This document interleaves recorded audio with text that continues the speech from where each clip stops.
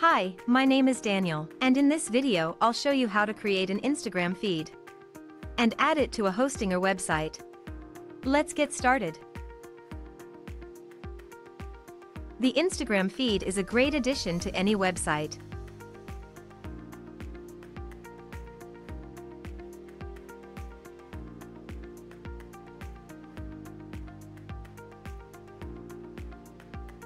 To start, enter Common Ninja website. Choose your widget from our large collection of widgets. And once you've entered the widget page, click on the Create button to enter the Instagram feed editor. In the editor, start by changing the default content and adding the username or the URL of your Instagram account. Once your content shows, you can edit it further. In the editor, you can select a layout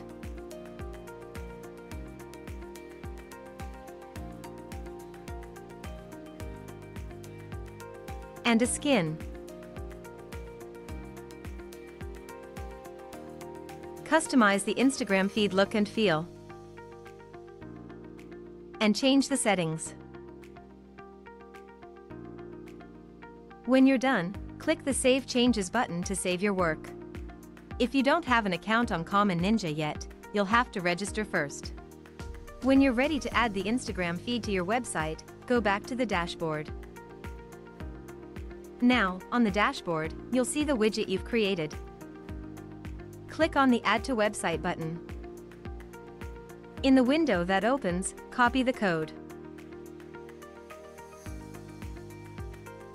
and close the window. Remember, you can always return to the widget and keep on editing it. Now let's head to the Hostinger website editor. In the Hostinger editor, click on Add Elements. And in the Elements panel, select the embed code. Drag it and place it on the page. Now, move and position it to wherever you wish. Expand the code element so it will fit the widget's content.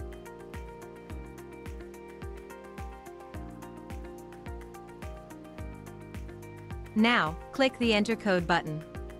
And simply add the widget code you've copied before. Click on the Embed Code button to apply the changes. And that's it. Now, the Instagram feed will show on your website.